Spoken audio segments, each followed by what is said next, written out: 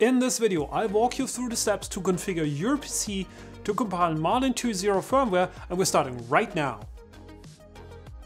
Hello, my name is Daniel, welcome back to the Crosslink channel. Our mission is to help 1 million people getting more successful with 3D printing, and if you're here for the first time, subscribe and enable bell notifications so you don't miss anything. So you want to compile Marlin 2.0 on your Windows PC, then this video is about how to set up your PC to be ready to do that. As usual, all links to external documentation and software that I'm referring to are linked in the description of this video. So first step is to install Visual Studio Code from www.visualstudio.com.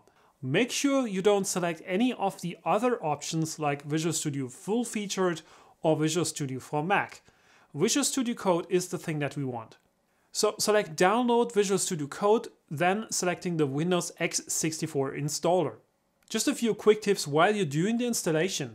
I would actually select to enable all these options like Open with Code for the Windows Explorer, because that will make things easier later if you like to edit code files quickly or start VS Code directly from a folder, as you will see. After installing Visual Studio Code, you need to launch it for the first time to make the next steps. Open the Extensions tab on the left-hand side of the window. In the search field, enter Platform.io and then select Platform.io IDE from the results list. Now click the Install button and wait until the installation process is finished. Don't launch any other installation at the same time and make sure you don't close Visual Studio Code until it's done installing. And there will be most probably a message at the end saying please restart Visual Studio Code or please reload the window. So let's close Visual Studio Code and open it again. After the installation is finished, click on the Extensions tab of Visual Studio Code again and search for the extension Auto Build Marlin.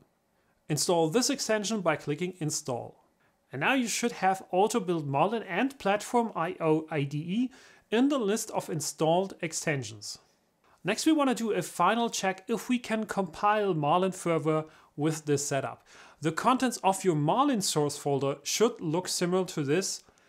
Here's the Platform.io ini file that indicates this is a Platform.io project. Now there is two ways how you can open this project.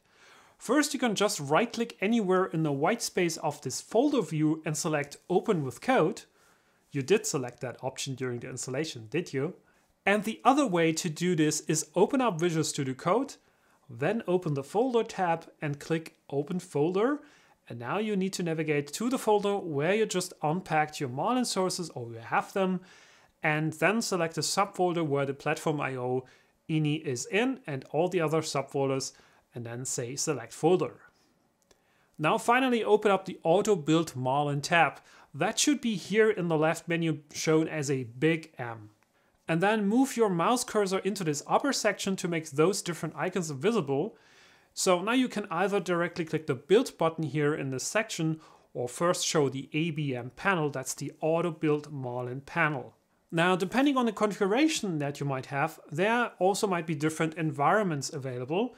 And if there's more than one environment to select from and you hit that Build button, you will also get a notification that you have to select one environment first to compile it. So for showing this, it's not really important what environment I'm using. I'm just going to show you what should happen if you click one of the build buttons. So let's use the Mega 2560 as an example. Auto Build Marlin will start the corresponding build and should come out with a success message at the end.